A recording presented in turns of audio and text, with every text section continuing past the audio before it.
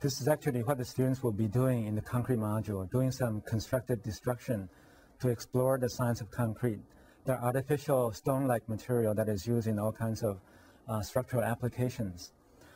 You may wonder why study concrete.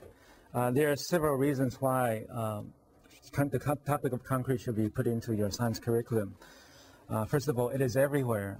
We find it in your sidewalks and the roadways, sewer system, skyscrapers, airports.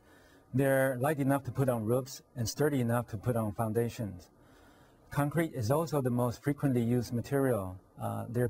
We produce over 6 billion tons per year, and that amounts to slightly over a ton for every person on this planet. Concrete is also virtually all natural. It's recyclable, so it's very environmentally friendly. Only remember not to pour any concrete down the drain. Otherwise, your janitor will be very upset with you. To convince the students of the pervasiveness of concrete, we start out with a concrete hunt.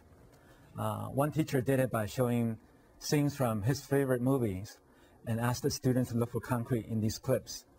Other teachers take the students through the tour of the school sub-basement or the basement. And students are always very excited about visiting these places because they realize what's holding them up. And also, these places are up boundaries to them. Of course, a mere tour of the school campus is sufficient to help them realize concrete is actually all around them. By the end of the concrete hunt, they know enough of where and how concretes are used, but they may still have lingering questions in their mind. Why is concrete used so much instead of other materials? Or what's the difference between cement, concrete, reinforced concrete, and asphalt?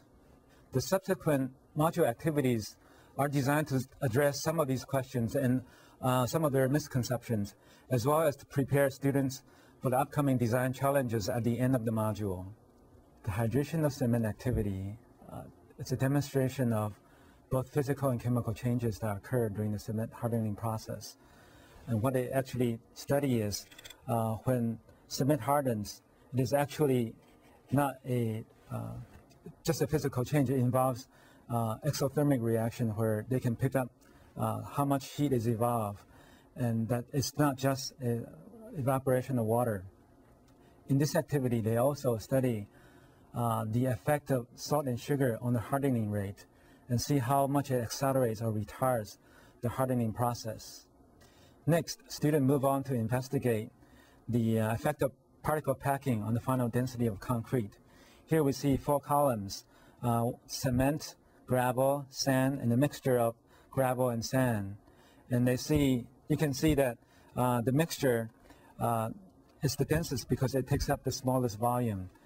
So in the final composition of the concrete, it will achieve the highest density. And then students actually divide into different teams. They start varying these main ingredients of concrete: how much water, how much of sand, gravel, and cement, and different combinations as shown here in the final cast forms.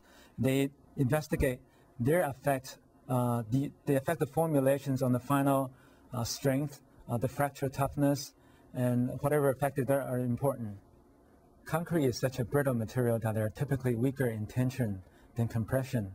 Let me show you an example of what happens. When you have a tension force, which is a pulling force, on a good material, nothing happens. But when you have a defect, like in a concrete, when you have lots of particles packing, this is what happens when you put on a tensile force. And here's another example, analogy of a concrete under its own force. By gravity, it will pull the concrete, and as it stretches, you can see the under part is under tension, it's being pulled. And if those were molecules, they will be pulled apart, and you will have it fracture, and sometimes maybe catastrophic. So that's why students learn to reinforce their concrete with all kinds of materials. Here's the chicken wire, fiberglass, steel wool, and other things, nails, that you can see on this table. By this point, students are prepared to launch into one of several design activities. One of them is to make strong and lightweight roofing tiles. Another one may be to make concrete frisbees or concrete canoes or any other concrete products of their choosing. This concrete module is truly a good module to enhance your science curriculum and increase your students' understanding of science and technology. It can be supplemented into chemistry, physical science, physics, earth science, and even in technical education. I have personally benefited from this module while I was building a swing set for my own kids. It's a great module and I recommend it.